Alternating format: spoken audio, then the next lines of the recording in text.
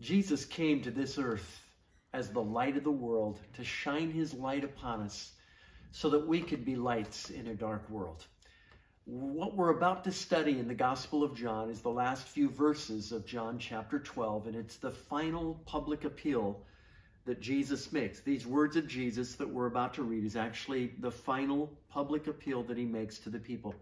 These words are spoken possibly on Wednesday of the Passion Week, just 2 days before Jesus is to die on the cross. There are some dramatic words that Jesus speaks here that we should really take to heart. And what first comes out of the text is that there are consequences for not believing in Jesus. Let's look at verse 37. We're going to read about 4 verses here. But although he had done so many signs before them, this is the Apostle John speaking or writing these words. But although he had done so many signs before them, they did not believe in him, that the word of Isaiah the prophet might be fulfilled, which he spoke. Lord, who has believed our report? And to whom has the arm of the Lord been revealed? Therefore they could not believe, because Isaiah said again, he has blinded their eyes and hardened their hearts, lest they should see with their eyes, lest they should understand with their hearts and turn, so that I should heal them. These things Isaiah said when he saw his glory and spoke of him. John is explaining the people's unbelief in spite of witnessing the miracles of Jesus. And he uses the prophet Isaiah's words to show that God had ratified their choices. When you look at verse 40, it almost sounds as if God didn't want them to hear or understand. But what he's saying is that the people had hardened their hearts. They had chosen not to see. They had chosen not to hear. They had chosen not to believe.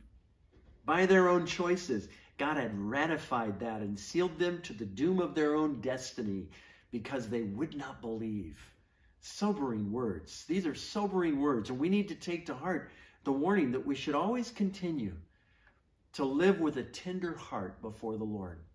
3 things that come to my mind, or 4 things that come to my mind when talking about the importance of having a tender heart before the Lord. How do we do that?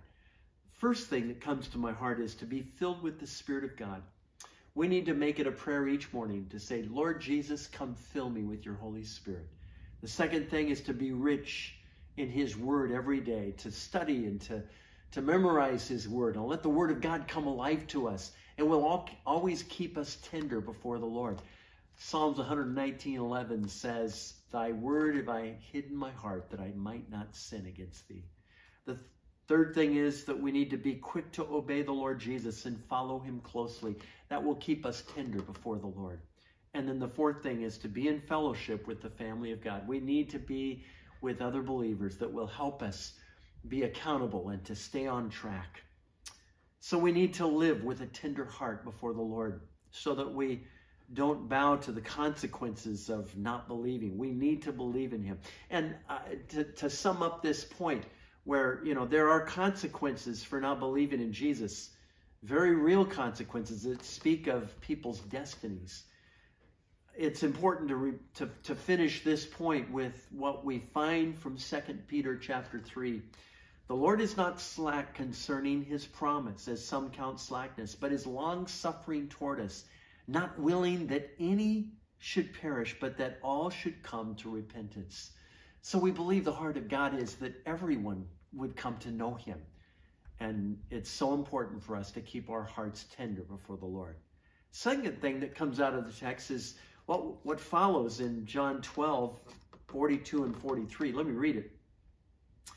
The second thing is, will you be a man-pleaser or a God-pleaser? Look at the text. Nevertheless, even among the rulers, many believed in him. But because of the Pharisees, they did not confess him, lest they should be put out of the synagogue. For they loved the praise of men more than the praise of God. Many leaders really believed in Jesus, but they wouldn't speak up. They loved praise from men more than praise from God.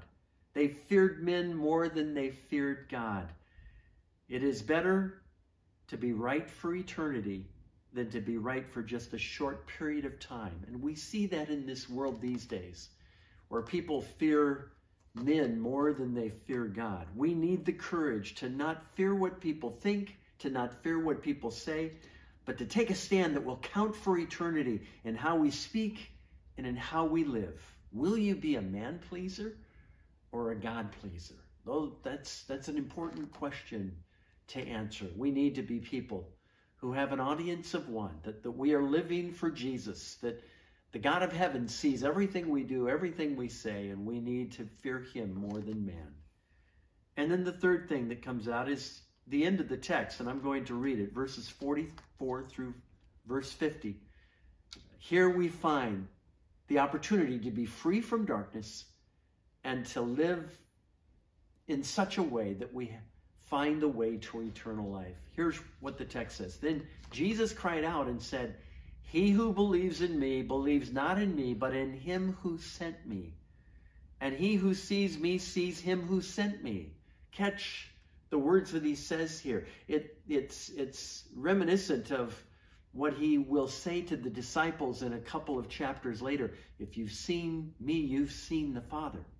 And he's essentially saying the same thing here. He who sees me sees him who sent me. I have come as a light into the world, that whoever believes in me should not abide in darkness, or should not stay in darkness. And if anyone hears my words and does not believe, I do not judge him, for I did not come to judge the world, but to save the world. He who rejects me and does not receive my words has that which judges him. The word that I have spoken will judge him in the last day. For I have not spoken on my own authority, but the Father who sent me gave me a command, what I should say and what I should speak.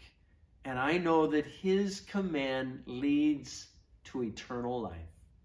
Therefore, whatever I speak, just as the Father has told me, so I speak. So there's two key statements in the text here that Jesus makes.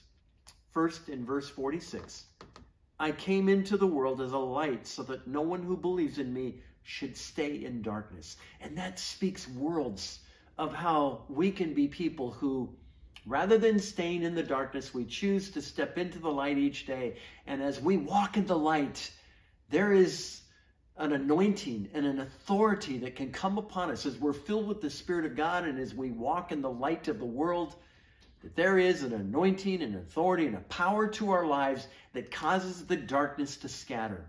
We can be those kinds of people, and I'm going to come back to that in just a moment. But verse 46, I came into the world as a light so that no one who believes in me should stay in darkness. The second thing is this: I know that his command leads to eternal life. Moses spoke of blessing and prosperity, but only through obedience and hard work. And we're going to finish this teaching with the words of Moses, words of warning. Abundance comes as you choose to sow in the Spirit. Abundance comes as we choose to obey the Lord and follow him in hard work. Jesus said, you'll be blessed as you believe in the light. Walking in the light is the place where you will be blessed. You can be a light in a dark world through your prayers, through your diligence in the Word of God, through your presence. The light of Jesus Christ can shine through you with authority, anointing, and power to scatter the darkness and bring light to every situation. That light will come through in the way that you look at people, through your eyes, through your countenance, through your presence, and through your prayers, and through your words. Powerful light that can cause the darkness to scatter. You can bring light, the light of the world, to every dark situation. God gives us the privilege of choice to do his will. We end up with the consequences of our own choices. It's illustrated well through the words of Moses as he warns the children of Israel with some of his last words, and they're found in Deuteronomy chapter 30. And I might bring some intensity to bring to life the words of Moses here. You can just imagine Moses. He's got blood, sweat, and tears through the years. He's led the children of Israel out of Egypt and leading them to the promised land. And here's what he says before he dies. He says, for this commandment which I command you today is not too mysterious for you, nor is it far off.